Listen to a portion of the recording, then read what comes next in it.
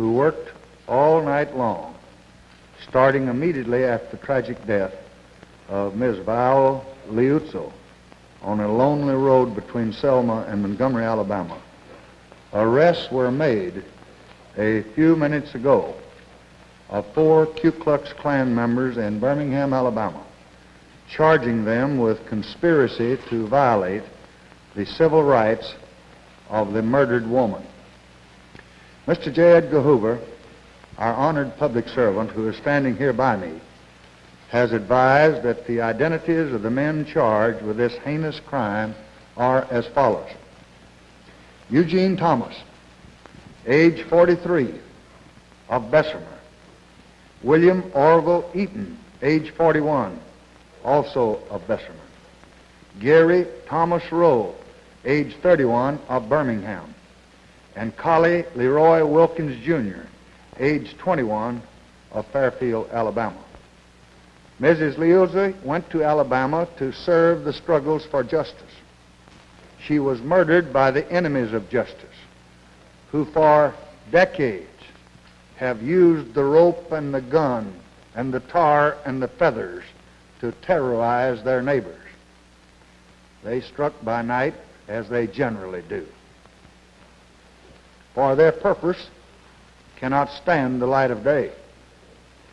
My father fought them many long years ago in Texas, and I have fought them all my life because I believe them to threaten the peace of every community where they exist. I shall continue to fight them because I know their loyalty is not to the United States of America, but instead to a hooded society of bigots. Men and women have stood against the Klan at times and at places where to do so required a continuous act of courage. So if Klansmen hear my voice today, let it be both an appeal and a warning to get out of the Ku Klux Klan now and return to a decent society before it is too late. I call on every law enforcement officer in America to insist on obedience to the law and to insist on respect for justice. No nation can long endure, either in history's judgment or in its own national conscience, if hoodlums or bigots can defy the law and can get away with it. Justice must be done in the largest city as well as the smallest village, on the dirt road or on the interstate highway. We will not be intimidated by the terrorists of the Ku Klux Klan any more than we will be intimidated by the terrorists in North Vietnam.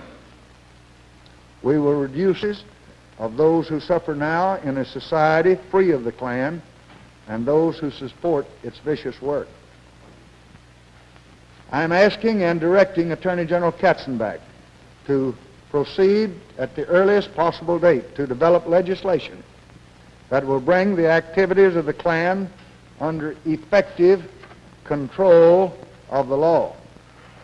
And I am hopeful that that legislation can be submitted just as soon as we can get the present voters' rights legislation through the Congress. And in connection with new legislation, congressional committees may wish to investigate the activities of such organizations and the part that they play in instigating violence. And I hope that if the congressional committees do decide to proceed forthwith, they can be assured of the cooperation of all patriotic Americans. And certainly we will make all the resources of the federal government, the Justice Department, and the FBI available to them.